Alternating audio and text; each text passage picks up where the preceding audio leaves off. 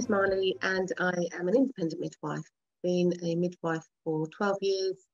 I've worked within the NHS for the majority of that time. I've worked with case loading teams in and outside of the NHS. So I have some experience of working as a continuity of care provider. Hi, I'm Kirsty. I'm a midwife. I have been a continuity of care and midwife case loading in the UK for the last 2 years, and I've recently moved to Southern Ireland where I am continuing with a continuity of care and model. Hi, my name's Samantha Phillis. I'm a community midwife at Stepping Hill Hospital in Stockport, and I've been working within a continuity of care model since I qualified in 2018.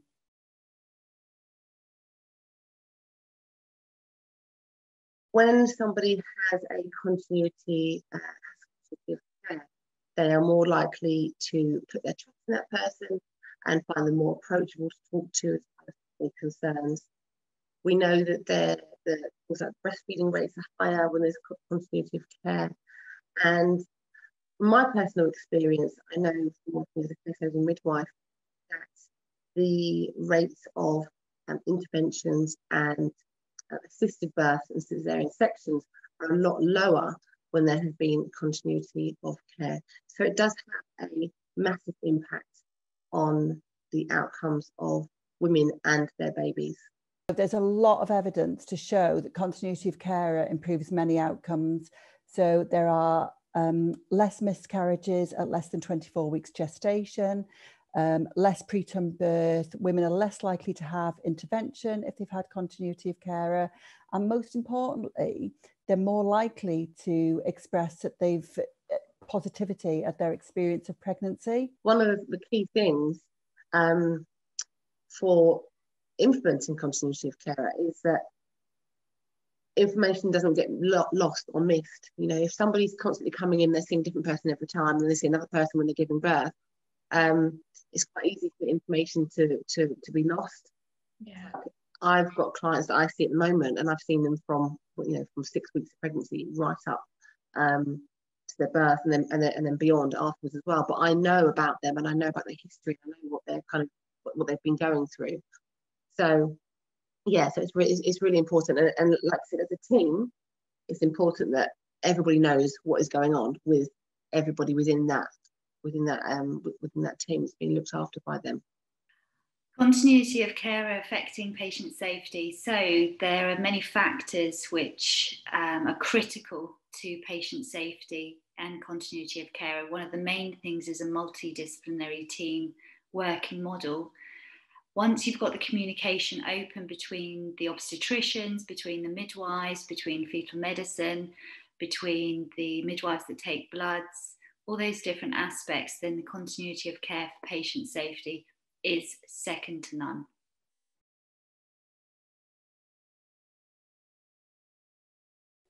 So this is an example of the importance of continuity of care from a clinical point of view. So some of the clinical things midwives do in antenatal appointments.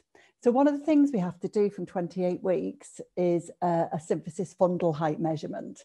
And we know from evidence that if this is done by the same midwife on each appointment, you are more likely to get an accurate result. Midwives, even though we're trained in exactly the same way on how to do it, we all have slightly different ways of doing it, no matter how hard we try to meet a standard.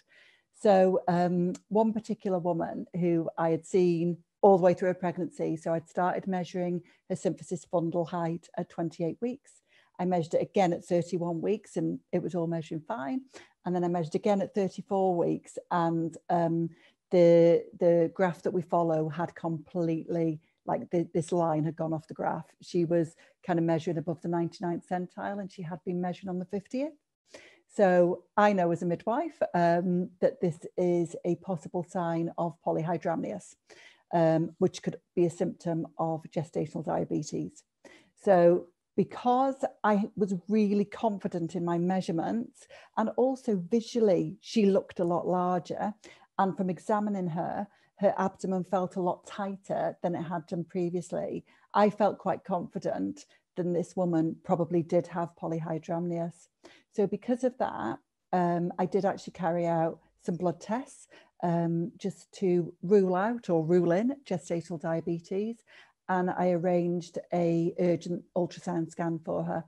So the ultrasound scan confirmed that she had polyhydramnios, and the blood test results confirmed that she had gestational diabetes.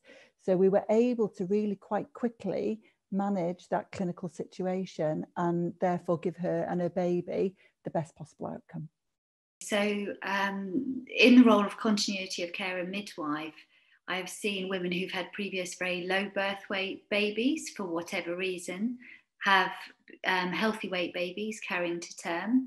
I've had women that have had quite severe mental health problems gain the support that they need from a trusting relationship with myself to be able to bring in the correct services for her, and also women from addiction services backgrounds who have needed extra added support. These women need trust to be built with their midwife to enable them to become the best mother that they can be. So I had been working with this woman, and she did have a history of anxiety, but throughout her pregnancy she had been okay. But she did attend an appointment at clinic, and she just seemed, the only way I can describe it, she seemed reluctant to leave. And so we had a bit of a chat about it, and I just was really honest with her and really congruent with her and said, I really get the sense that there's something you're not telling me, that there's something going on that you don't feel able to verbalize at the moment, but something's just not quite right. And she said, no, it isn't. And then disclosed her anxieties around birth, that had been building up in her for weeks. She hadn't been sleeping. And so we had a bit of a conversation then.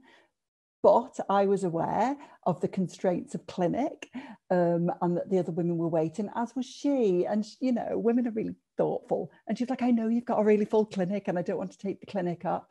So what we decided from that appointment was that we would arrange for me to go and see her at home and, you know, have a good hour and a half session appointment with her so that we could talk about some of those anxieties and not have the time constraints that I have in clinic. So that's what we did. And it didn't fix it. It certainly didn't fix the situation, but her knowing that I was going certainly helped her manage that crisis that she was in at that time.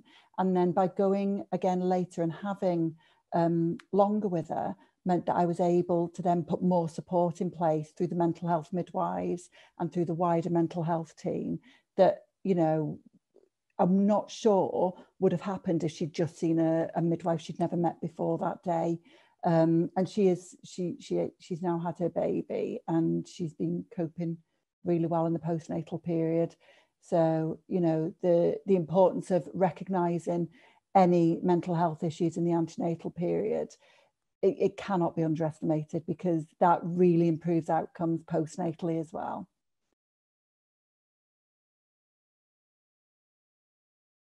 Poor narratives between health professionals and lack of understanding for how different models of care work. So one of the main barriers to implementing continuity of care is staffing. So staffing levels and funding, because to properly implement continuity of care, we have to have good staffing. And from my point of view, as a midwife who's out in the community, the best bit of my job, the icing on the cake, is when I can attend a birth. So that means if I'm out working in the community and I am called to attend a birth, whether that be a home birth or on the midwifery-led unit, I have to be confident that there are enough staff around to be able to pick up my work that I'm not able to do because I'm at a birth. And so that is one of the main sticking points for implementing continuity of care. The other problem is the perspective of the current workforce. So a lot of midwives who have worked in a certain model for so long really struggle to see outside of that. And it's not a criticism. I've been really lucky in that ever since I qualified, this is all I know. So this is my comfort zone. And, you know, it's great that I can work within my comfort zone. But for those midwives that are so used to maybe only being on call once or twice a month, and knowing what their day is going to look like. So when they get up in the morning, they know that they're going to have 5 community visits and be going into clinic. And it can be very difficult for them to sort of change the way that they look at their work and look at their working day. I mean, we do know from research that midwives actually have a much better work-life balance and have and enjoy work more when they work in a continuity of care model. But it's just, I suppose, getting past that barrier and convincing midwives that that it is okay, although it's scary and change is scary, it is okay, and it's a great way of working. The main barrier to implementing continuity of care is staffing, and the fact that many members of the maternity team work part-time hours, so they work every single day and they're not there on call constantly to be available for women should they have any concerns. So this is something that would need to be looked into to set up a continuity of care provision for women. So yeah, the main thing is staffing and getting that right.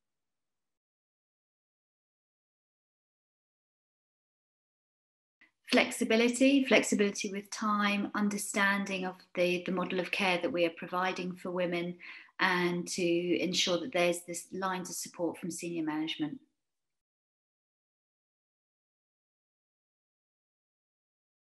I think at first, perhaps they can look at a similar model of care from another more successful organisation that's already implemented it, and kind of go from there. Good management is absolutely paramount.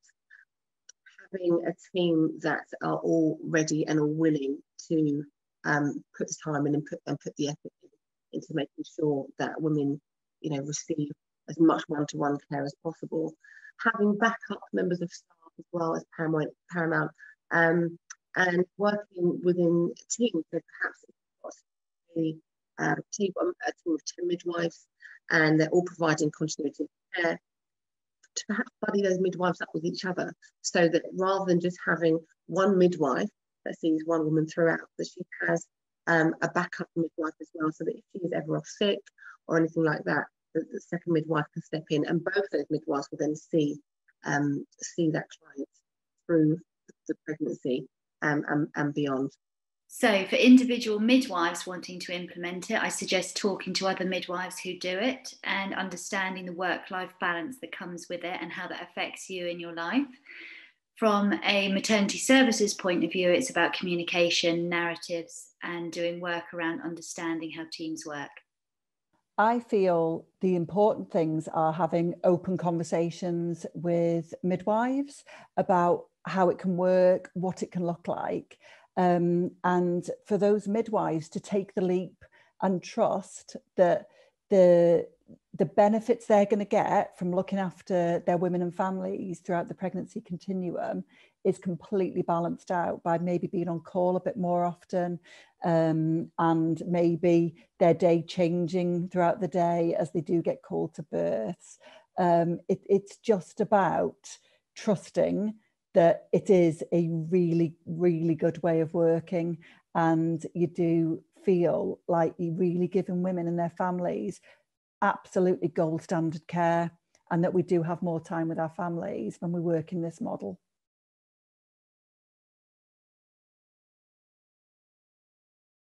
Continuity of care definitely improves birth outcomes, better weight babies at delivery, women stopping smoking, women reducing their substance misuse and mental health. You're probably aware of the Black maternal mortality crisis, and and the rate that has been kind of going up over the years. 10 years ago, Black women were 3 times more likely to die. Now it's 5 times more likely. So you're thinking, what on earth is going on? Why is it picking up? And I think that continuity of care would be huge, would play a huge part. I've got quite a lot of followers on Instagram. A large portion of those followers are actually from the United States, and they're Americans, and a lot of them are Black American women. And often they message me, not realizing I'm from the UK, asking if I will look after them, if I can, you know, what are my fees, how much will it cost them for me to look after them throughout their pregnancy, because they're worried about dying. They're hoping that if they get a midwife that's a particularly different colour, but just one midwife that will look after them throughout their pregnancy and their birth and afterwards, that perhaps it will reduce their risk of dying in birth or in pregnancy. It's shocking. It's really, really sad, to be honest. What would be nice is to see perhaps continuity of carer schemes set up for people from marginalised backgrounds, you know, as a priority. Those ones who the risk of adverse outcomes for them are higher. Those kinds of people should, in my eyes, should benefit from continuity of care. So finally, I just wanted to express my passion at working in a continuity of care model. For me, as a relatively newly qualified midwife, having only been doing it 2.5 years, it is all I know. And that relationship with women and their families cannot be overestimated. So I just really wanted to let any midwives out there know who are nervous or apprehensive about working in this model that it really is worth it, and you won't look back. It's the best way of working.